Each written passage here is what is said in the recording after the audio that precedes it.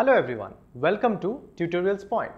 In this video, we are going to talk about the third phase of Meiosis I, that is Anaphase I. Before this, we have talked about the prophase I, in which we have seen that the chromatin network type of DNA got condensed to form proper chromosomal-like structure. We have also seen the pairing of the homologous chromosomes. After that, it was followed by the phase known as metaphase I, where we have seen that the homologous pairs gets aligned at the equatorial position or the central position of the cell. After metaphase I, it is followed by the phase known as anaphase I. In anaphase I, the separation of the homologous chromosomes happen. As you can see over here, the homologous chromosome starts getting separated. The chromosomes start moving towards the opposite poles. As you can see over this in this picture, why this happens? Because initially the chromosomes were attached at the centromere position by the spindle fibers. Now, due to the process of depolymerization of these spindle fibers, what happens? They start pulling these chromosomes towards the opposite poles. Hence, they get separated. So, initially the tetrad which was present, that is 4 sister chromatids, now gets converted to 2 dyads because this has been separated.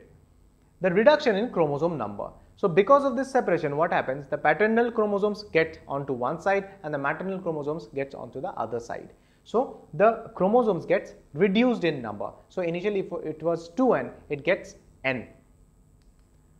It actually results in the formation of disjunction. Disjunction is the same name terminology given to the phenomena of being separation of the homologous chromosomes. So, that is known as disjunction.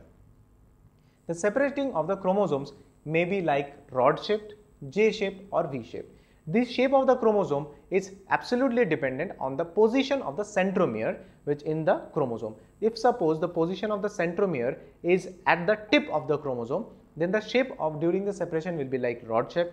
If it is at the mid position of the chromosome, the shape of separation will be like V shape, and accordingly the shapes get changed on the basis of the presence of the centromere in the chromosome.